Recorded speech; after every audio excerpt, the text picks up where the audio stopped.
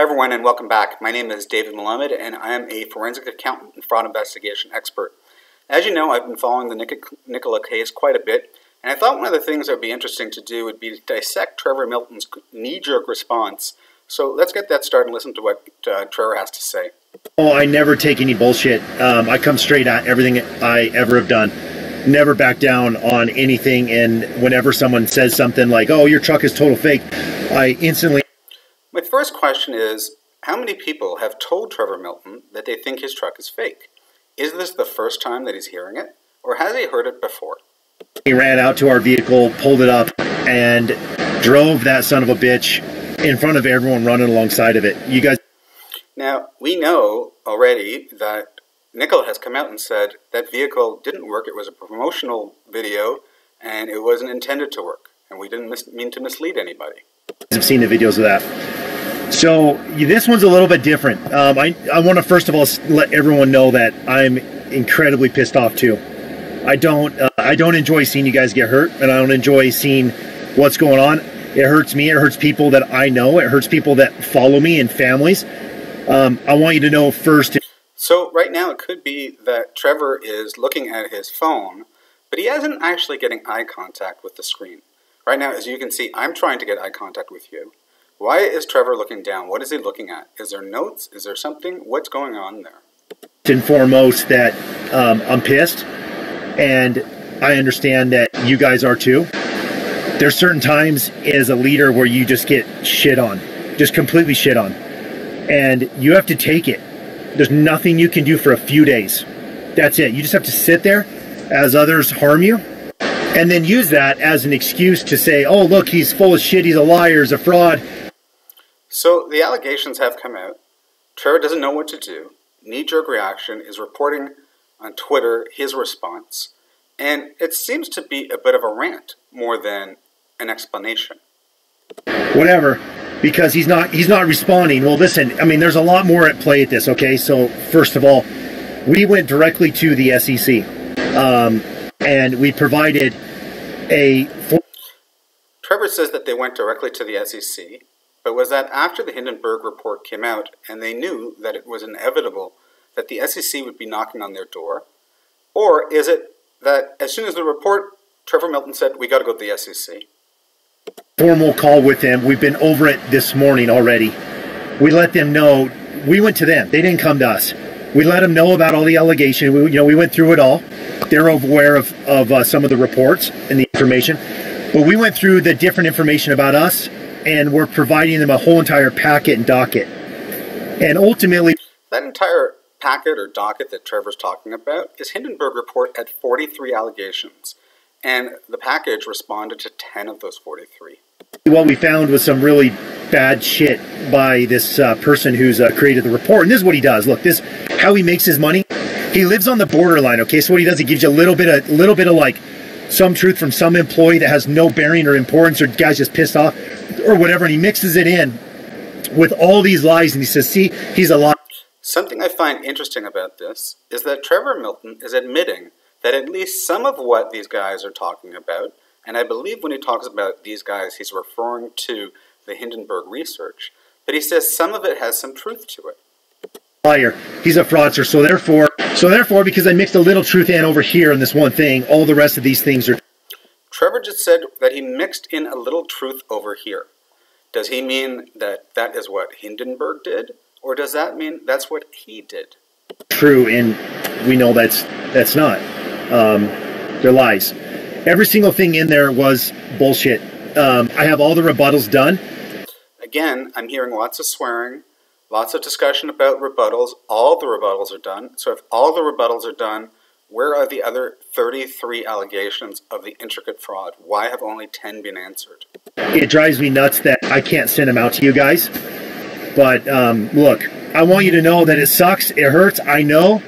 I'm super mad, and there's nothing I can do about it for a little bit, okay? You gotta give me some time. So a chairman is telling me, the founder of the company is telling me and telling you that there's nothing that he can do for the time being, and you just have to hold on. In terms of my investment, if I was an investor, I'd be extremely concerned. And my concern really is, well, how long do I have to hold on? Because that stock is starting to get quite rocky. time is not in my hands, it's in the hands of the attorneys in the SEC. So let them do their part for just a little bit. I know it's going to hurt, but when we come... Trevor makes reference to let the SEC just do their stuff, which is going to be a little bit. The investigation that's going to go on likely is not going to be a short investigation. I think that it's wrong to believe it is. There's documents that are going to be requested and required that have to be reviewed. There's interviews that are going to have to be done. There's engineers that are going to have to be brought in. So this is not just a quick investigation. Come out of it, everyone will be like, listen, for my language, fuck those people. They're shitty people. All this was lies, and it was slander against Nikola to make hundreds or tens of millions of dollars of profit on short selling. Again, that swearing to me concerns me. Why is he swearing? Why is the CEO have such a foul mouth? But I can tell you right now that they are lies. 99% of them are all lies. So something interesting that Trevor says is 99% of them are all lies. Is Trevor saying that 1% of it is truth? There's a little bit of truth mixed in there when it comes to, like... There he goes. He talks about the little bit of truth. Disgruntled employees or whatever. No doubt. We got some people that, you know, we had to fire. And they're bad people. They're just bad people. But they're not telling the whole story. So I will. You just got to give me a little bit. Trevor's asking to give you a little bit of time. The little bit of time was potentially for his resignation and for his disappearance on Twitter. Trevor, where are you right now? And if I could do it right now, I'd hit that damn button and I'd do it. But ultimately, it would be more damaging to everyone. Even though it would reverse things right now, it'd be more damaging for everyone in the long run.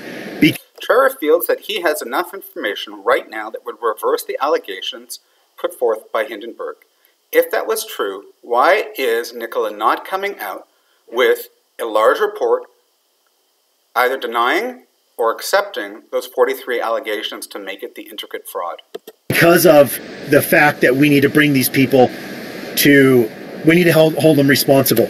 And for the company's purpose, we need to attack one time, very clear, with clear, precise answers, with evidence, with backup, with Trevor talks now about attacking one time. However, the response has only been 10 of the 43 allegations. Does that mean that that is it in terms of their rebuttal? Or does it mean that it's going to go in tranches? Emails with copies of documents, of contracts, everything you can think, you know, those things need to be in there and done right, and they have to be approved. So I just want to let you guys know that this morning. I'm not going to be on as much as I am, answering questions. I'll just have... Now, when Trevor says he's not going to be on, really what he means is in a few days, I'll disappear.